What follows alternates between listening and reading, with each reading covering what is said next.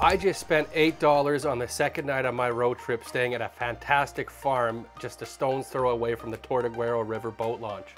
Just another gem I found on the iOverlander app.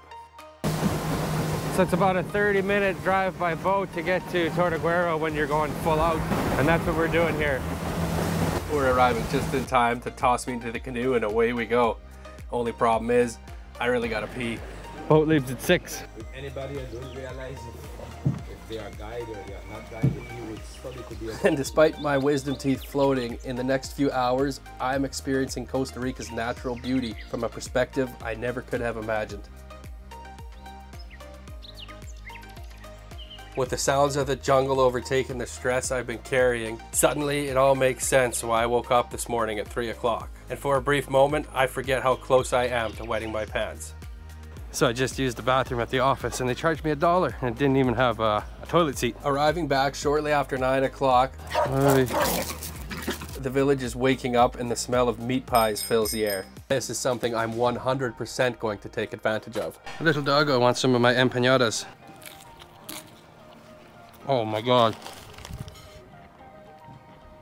After being fed and watered, it's time to say goodbye to my new doggo friends and take a water taxi down the river to witness the park from a different perspective. Cerro Tortuguero is a short hiking trail that leads up to a gorgeous viewpoint. Bye-bye, Dixon.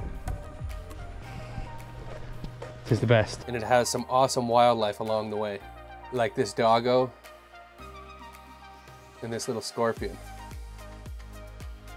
Jeez, it's a big spider. Stretching just 390 feet tall, Cerro Tortuguero is the highest point along Costa Rica's Caribbean coast. That is an amazing view. I'm the Johnny Ape and this is Tortuguero National Park in Costa Rica.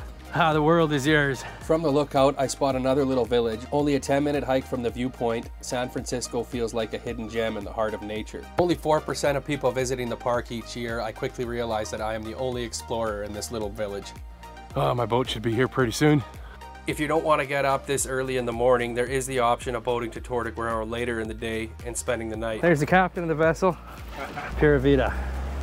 Regardless of how you plan it, I highly suggest you get a hold of Dixon with Pavona Jungle Expeditions. Dixon is an outstanding guide, and he is more than just passionate about the park and his role in sharing it with all of us.